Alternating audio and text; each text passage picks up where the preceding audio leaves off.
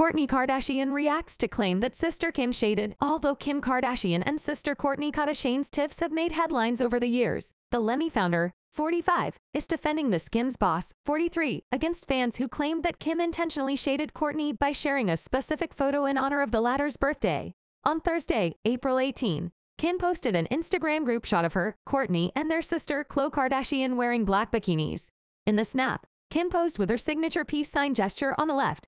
Khloe, 39, smiled in the middle, and Kourtney posed on the far right with her eyes closed. "Happy birthday, Queen," at Kourtney Kardashian. Kim captioned the birthday tribute.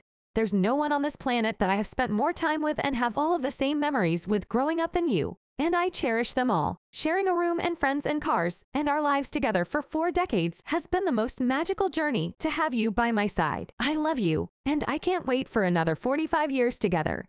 Referring to the image of her and her sisters, Kim added, "I will especially cherish this last sister trip where all of our kids had dance parties till they passed out, the way we all did growing up. Celebrating you today and grateful to you forever for always giving the best advice a sister could possibly give."